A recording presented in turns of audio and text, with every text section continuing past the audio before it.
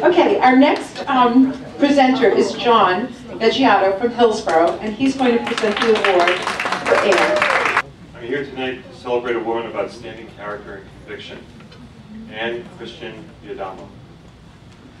Anne is a district committee woman, active member of the Hillsborough Democratic Organization, having served as secretary during my first term as chair. She's also actively involved in the Hillsborough Democratic Alliance, the social arm of the party in Hillsborough, and she works tirelessly on our fundraising efforts. But there is so much more to Anne. As Margaret was saying, reading the program, but I can't let you go home tonight without knowing about this, because this is amazing stuff. Anne was born in South Africa and was raised in the era of apartheid. In Soweto, South Africa, an area which was termed a black location. She led a demonstration against the government's ban on persons of color transfusing their blood to white persons. She carried a banner reading, "Disease knows no color," to summarize the nascent resistance. Later, Anne spent a summer at Basutoland. There she worked with a physician who served her patients by twin-engine aircraft and trips up steep mountainsides by horse and mule, sometimes returning down narrow roads in pitch darkness. Leaving South Africa, Anne immigrated to America in 1958 with only $100 in her pocket. Anne achieved a Master's of Science from Fordham University and an MD degree from Albert Einstein College of Medicine. She served her medical residency at Columbia Presbyterian and went on to be director of the emergency department at Crawford Hospital in Auletta. But being a dedicated emergency department physician and internist wasn't enough for Anne. Anne taught Red Cross courses in newborn child care to new parents, has devoted countless hours working for Habitat for Humanity, worked in the Harlem soup kitchens, provided support services to abused women, and even assisted those in New Orleans affected by Hurricane Katrina. I should note that Anne found time to marry Amadeo Beggiato, professor emeritus at City College, and is the proud mother of 4 children, as well as 2 foster children. She also has 4 grandchildren that she adores. Anne continues to lead a life of achievement and discovery. She's an example. It is with great honor that I present Anne Christian Beggiato, the Eleanor Roosevelt Award.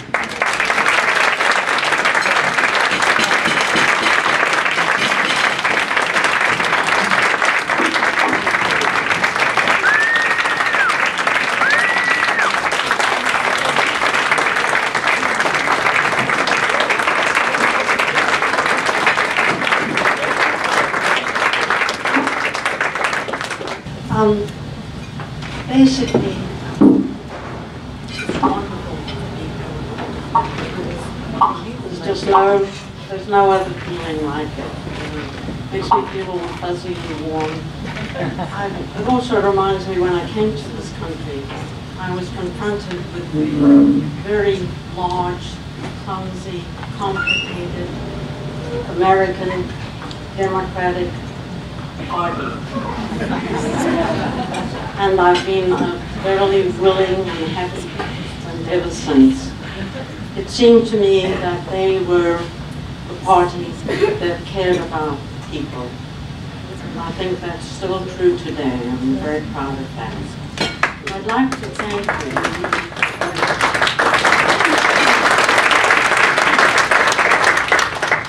I'd like to thank the Hillsborough Democratic Organization and the Somerset County Federation of Women Democrats for this honor of being nominated. It's really very much of an honor. I'm really delighted. Thank you so much. I'd also like to thank my chief, John Beggiato, for his warmth and his support always to the people that I work with in the Hillsborough Democratic organization.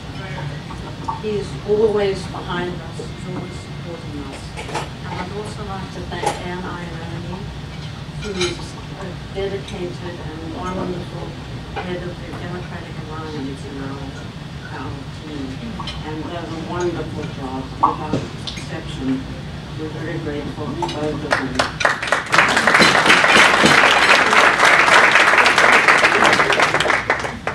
I just really wanted to say very few words that probably have been said before at meetings like this, and that is that I wanted to talk about two wonderful women, which we've already talked a little about tonight, and that is Eleanor Roosevelt and Hillary Clinton. But I want to take a little bit of a different task and talk about the similarities between those two people. Eleanor Roosevelt came from another era, as we know, and we fondly remember her for her hats and the typewriter that she dragged around everywhere with her.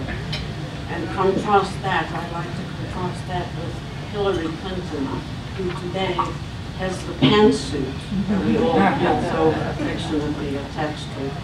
We're always interested in what color she'll turn up in next. But she carries around an iPhone and has the internet at her fingertips.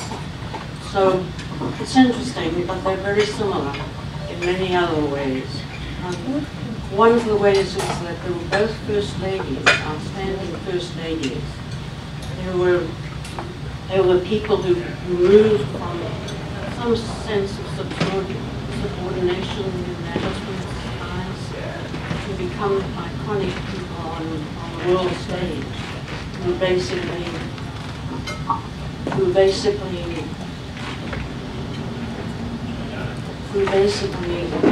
became heroines, both of them. And I think we owe them a great debt for that. They also had marital problems, as we all know, but they arose out of that. They ended up becoming wonderful mothers and grandmothers, and I think they're an inspiration to us all for that. Eleanor Roosevelt was someone who became an iconic woman on the world stage, as did Hillary Clinton. Both of them traveled the world in search of peace. In search of peace, looking for some solutions to the turmoil that surrounded them. Both of them traveled that route in times of war. Eleanor Roosevelt,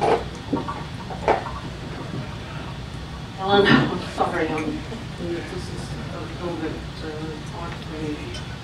Eleanor Roosevelt helped found Israel and also had her sympathies with the conditions of the Palestinians. So did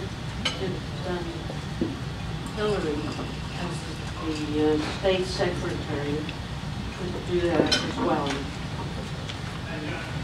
Both of them shared characteristics of empathy and generosity of spirit, and still we look at Hillary, who's so often vilified so relentlessly, how she has emerged from that and remains the dedicated, wonderful lady that she is, deserving of us really working for her. I think we're getting to that point where we will be working for her. Both of them felt, as far as human rights is concerned, that women's rights are human rights, and human rights are women's rights. And I think that's one thing we need to work for today for that. I'm personally with them both, and and I am definitely with Hillary. And I hope you are.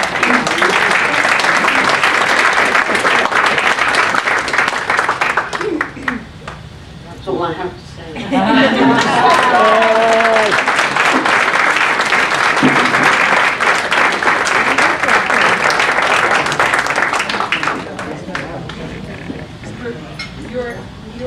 Your history speaks volumes that you, the worst public speaker in the world, and your persona and your history speak volumes, dear.